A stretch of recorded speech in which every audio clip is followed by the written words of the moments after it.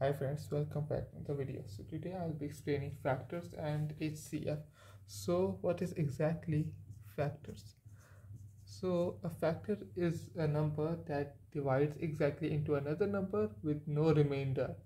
So for example, if we have 12 and we have to calculate the factor of 12, it will be 1, 2, 3, 4, 6 and 12. Second example will be 25. So it will be 1, then 5, then 25. That's it.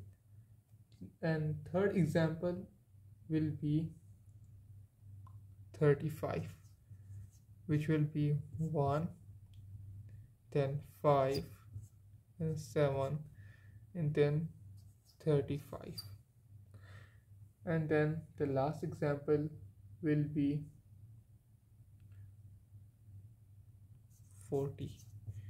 So 1, 2, 4, 5, 10, 8,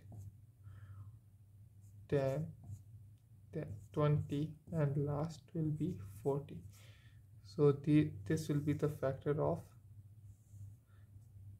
40. Then this will be the factor of 35, and this will be the factor of 25, and this will be the factor of 12. So this is how we will do. So the next topic is about HCF. So what does HCF stand for? HCF stand for highest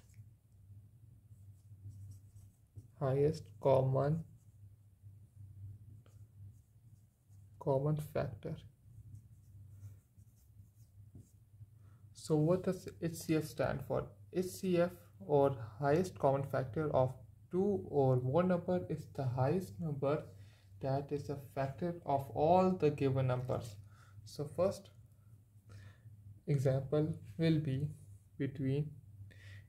to find HCF of 8 and 24.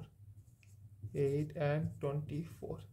So we will first find the factors of 8 and 24, which will be 1, 2, 4 and 8.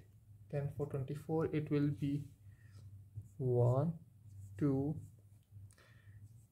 3, 4, 6, 8, 12 and 24. Now we will see the factors that are similar. So for example, we have 2, we have 4, and then we have 8. 1 can be, but 1 is included in all factors, so we cannot circle this. So between 2, 4 and 8, the highest factor is 8. So HCF of 8 and 24 is 8. Then second example is between HCF of 3 and 6. So first we will find the factors of 3 and 6. So 3 it will be 1 and 3, and for 6 it will be 1, 2, 3 and 6. So over here it will be 3. So HCF